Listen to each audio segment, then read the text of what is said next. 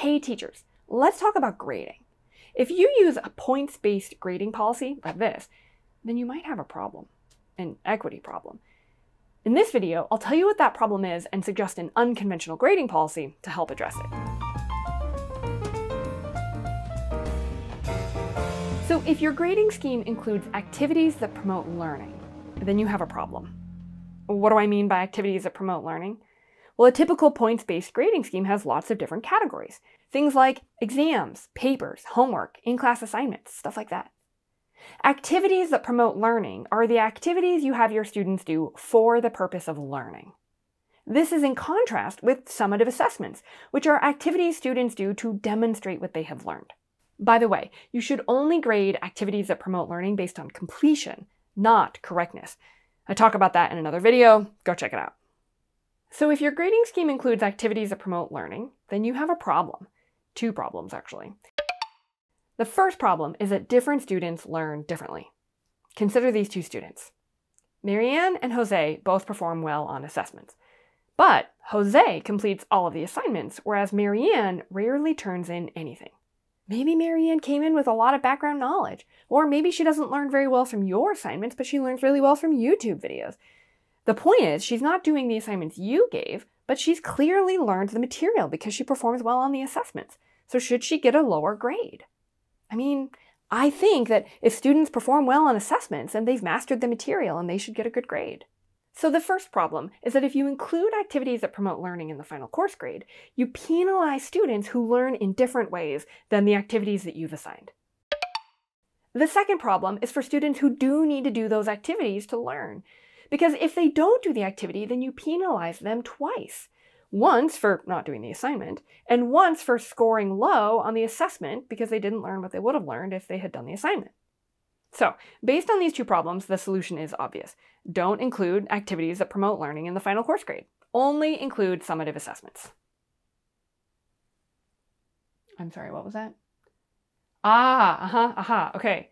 How will you get students to do the assignments if you don't give them points for it? Right. So yeah, that's a good point. There are ways to incentivize students doing assignments without giving points for it. But let's say that you do want to give points to incentivize that behavior. Now remember that activities that promote learning should only be graded on completion, not correctness. Which means if you include those things in the grading scheme, then that's the equivalent of including effort in the final course grade. Now, whether effort should be reflected in the final course grade or whether the grade should only reflect content mastery is a philosophical question that I can't answer. The education community has not come to consensus on that. But if you do want to reward students for completing assignments, then you have to include those things in the grading scheme, right? So how do we choose? How do we choose between including activities that promote learning in the grading scheme or only including summative assessments? What if you didn't have to choose?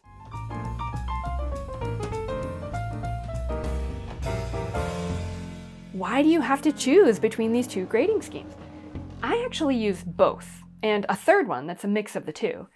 This one weights homework more heavily, this one weights the final exam more heavily, and this one is a mix in between.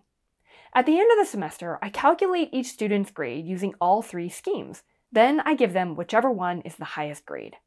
This way, students who do all of the homework but don't have the highest assessment scores get rewarded for their consistent effort, and that pulls their grade up a little bit. And students who don't do many of the assignments but perform well on the assessments can still get a good grade. It's more equitable because there's not just one way to access higher grades in your classes. By using multiple grading schemes, you let different types of learners be as successful as possible in your classes.